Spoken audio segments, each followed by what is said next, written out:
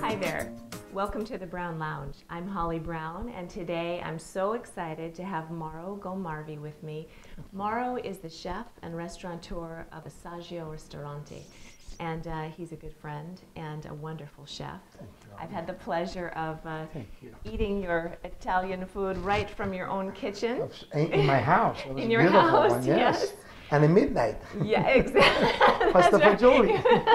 It was plenty wine was flying. Yes, I do remember that. But I've also had the pleasure of eating in his beautiful restaurant. And in fact, I've had this dish. This is one of my favorite dishes in your restaurant. In fact, every time you come, you order the same I know. thing, and I cannot tell you anything else. I know, I'm boring. But it's because it's so good.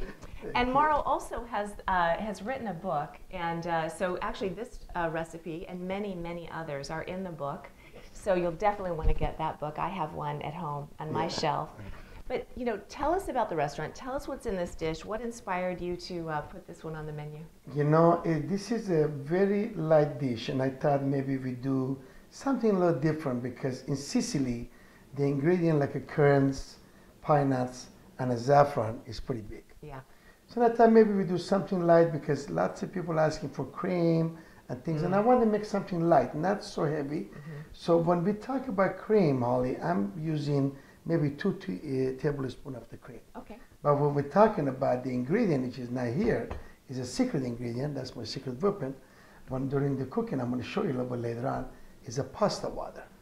So in Italy, nobody throws pasta water. Moms keep the pasta water for making minestrone, pasta fagioli, and everything. French use butter to shine everything up in a dish. Right. Italian, they use pasta water.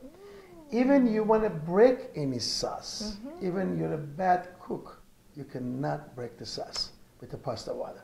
So this dish is called? This is called Fusilli Zafferano.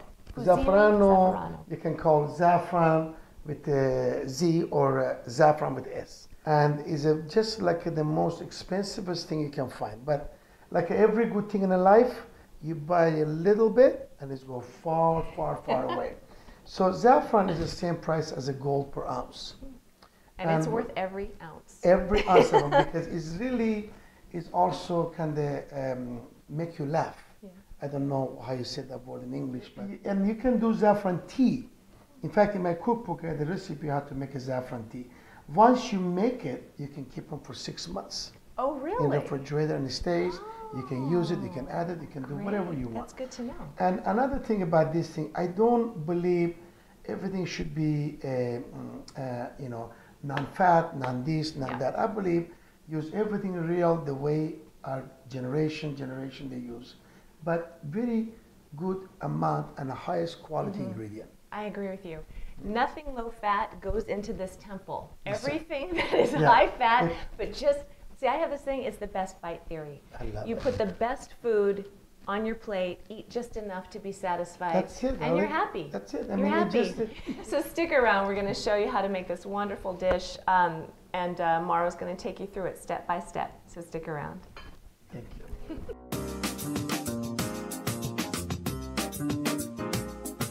Step one of this dish is? Step one is a dish is, you know, you line up everything you need. Okay. Pasta. I use Barilla brand.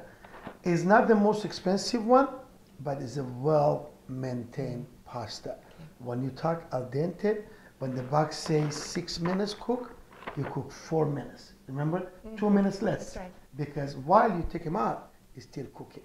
And what do you say about pasta? Do not overcook for nobody. And another thing, Holly, when I see somebody put the pasta on the running water, I will come knock after you. Do not ever put the pasta on the running cold water. Ever. ever, ever. The first time, well, the time we came over to your house and just bombarded you and said, cook for us, Mauro, at midnight, you said, I don't overcook my pasta for nobody. And that is now something that my husband repeats repeatedly in my kitchen. Kevin, I love you for that. Thank you. Second thing is a rocket, which is you call arugula. We call the rucola or rocket. Third one is a sausage. Got to be Italian sausage. The way I like it is with oregano, basil, mint, and also sage. And it's a mix. And then the other one is you can use Parmigiano Reggiano or Pecorino Romano. Okay. Both of them is a very high salt content. Yeah. So you don't need to use so much of them. Then heavy whipped cream, not 1%, not 2%, not non-fat. We want a heavy whipping cream. Yes. But we don't use that much of it. Heavy whipping cream is my friend. That's right. and then we got the roasted pine nuts. And this is the Spanish and Mediterranean pine nuts. And you put in the oven, 350, just roast it, just get a little black. Okay. And then you got the salt, is a sea salt. You got pepper, and then you have a currants. A little Currants, sweet. yeah, you can buy the currants from any supermarket. By the way, Holly, none of them this is stuff you have to go especially market for. Yeah. I don't believe those things. I believe Italian cooking should be wherever you find your cabinet, whatever you can do and you make it. I love it. I love So, it. Okay. and then saffron tea, and which is the saffron is a dry, and they come in. You're just gonna put maybe a 1 espresso spoon of the saffron tea, and you put in a little bit of a plate in the oven. You make sure you get dry, like a tea leaf. Sure. And as soon as you get dry, you boil the water. You add 1 bottle of the water, like a 750, like a wine, for 1 teaspoon of the saffron. And that one can go far away. You can have them for 6 months, 3 months, whatever you want. You can use them very little. I will show you the amount. And just keep it in the refrigerator? Absolutely. You can keep it in the love it. refrigerator. There is nothing it can go bad about it. So It's water and saffron. You can cook with saffron anytime. Anytime you want. I love Absolutely. it. I love it. Yeah. Okay, so step 1 is really getting your ingredients out. This is a fast prep dish. Very fast prep. And That's also olive oil. Olive oil, you got to remember, you do not keep olive oil like a wine. It does not get better with age. So you buy olive oil, you drink it, and you have it with your food. The reason I said drink it, I drink it every morning, and 1 teaspoon of the olive oil. You do? Yes. Keeps everything. Keep the color right, keep everything right. You know, when you get older, hey, you want to really be with the whole program, you know. This is my personal facial plastic stuff. Forget the baby aspirin a day, right? Yeah. Teaspoon of olive oil a day, okay, that's yeah, you really have to use your olive oil not more than 18 months. Use it, don't keep it, don't use it for, don't keep it for 10 years. It's not like a wine. And don't ever keep them above your stove also, because the heat and the light is the 2 things will kill the olive oil. So remember, heat, light. You don't want light, you don't want heat. Okay, thanks for those tips. You're welcome. Fabulous. Are we ready? Yeah, we're ready. Right. Let's do it. So now we're going to start the cooking. So Holly, it's a very fast prep.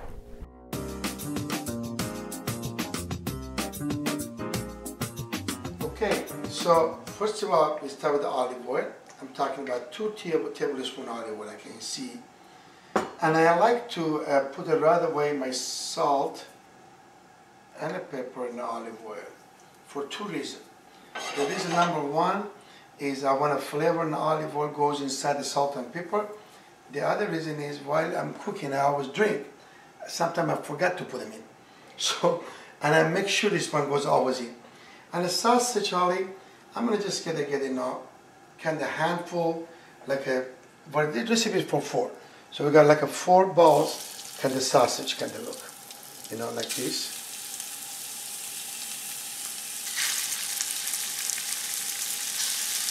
Okay. The sausage goes in, Holly, so you break them like this. So this is what the 1 pound of sausage, okay, for 4 pieces. You're making sure you do not want to overcook it. So what you do, you are the control of the knobs and everything. So very important, you break it down yourself, the sausage. Don't allow them to cook one side and then go the other. Constantly stay top of them. You don't go answer the doorbell. You don't take a shower. You don't be on a phone. You don't do nothing.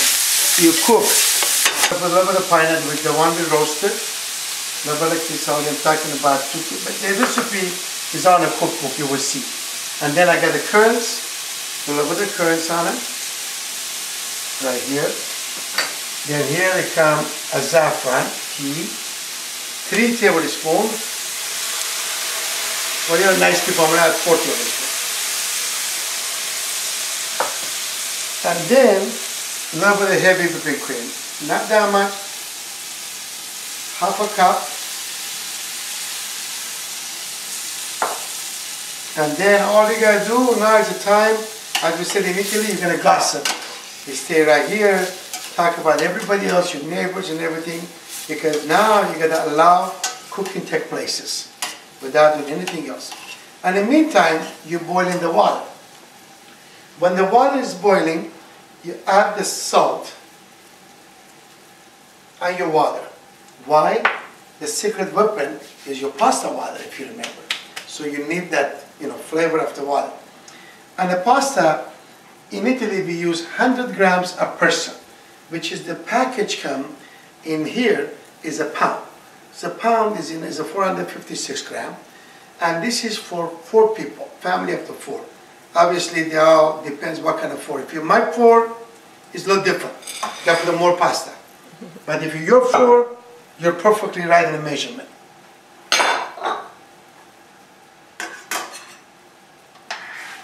And I'm going to stir the pasta a little bit. And people asking me constantly the question, how do I know my pasta is ready? First of all, the color change. The color of the pasta become yellow and you get foam. The moment you get the foam and yellow, that means out. As soon as you take them out, you stop the cooking for the water. But the pasta is hot still, you're gonna cook, keep going up. If the box said 6 minutes, please use the 2 minutes less. Very easy. Okay, because sometimes you drink, you forget about these things, but 6 minutes, you gotta remember this. And now, and then you let them boil. It has to be boiling water. You cannot add too much pasta and a less amount of water. So you want a 2/3 water, 1/3 pasta. You want to have a room to be, they be floating around, coming up, and like a playground. If you put too many things in it and then one things, everybody will not get attention. This way, everybody having a fun.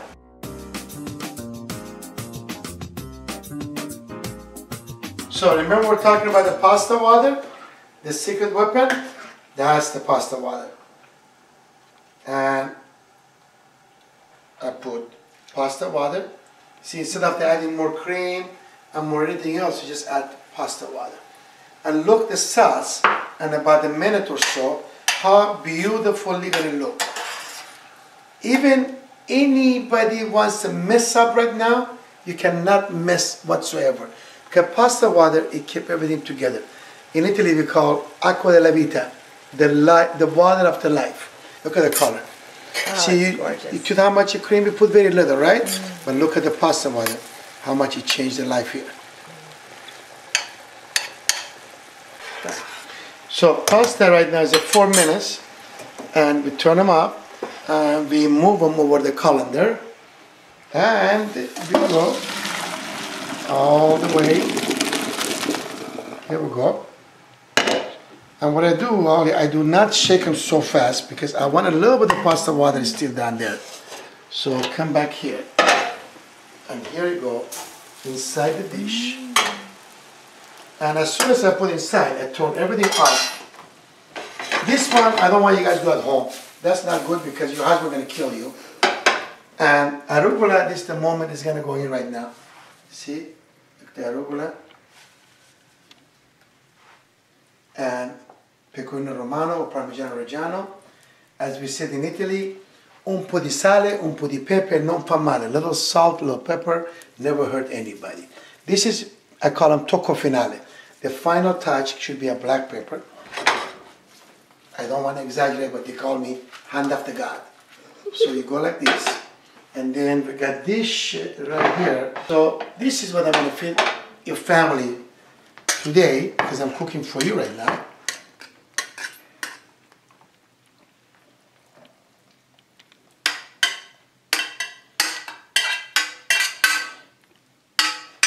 At this point, Holly, I'm going to add more pecorino romano and a little bit more arugula on the top.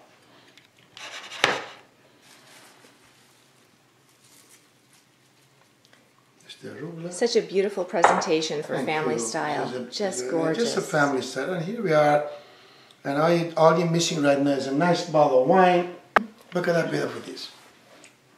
Well, it looks like we have a fabulous dish here. I can't wait to try it, but I want to toast to you. Salute. Salute. Thanks so much. That It's was a pleasure. wonderful. Thank you. Salute, guys. We're going to share, right? Absolutely. Okay. I can't wait to make this myself. I'm going to feed you first. Can I do that? Please okay. do. Yes. Is it balanced? Does it need anything? We're good? You don't overcook pasta for nobody. Do not overcook pasta for nobody. It's delicious. If you want this recipe and want to try it at home, you can get Mauro's book. Is it on Amazon? It's on Amazon, On yeah. Amazon. And you can also go to thebrownlounge.com and get the recipe. It's just delicious. Thank you.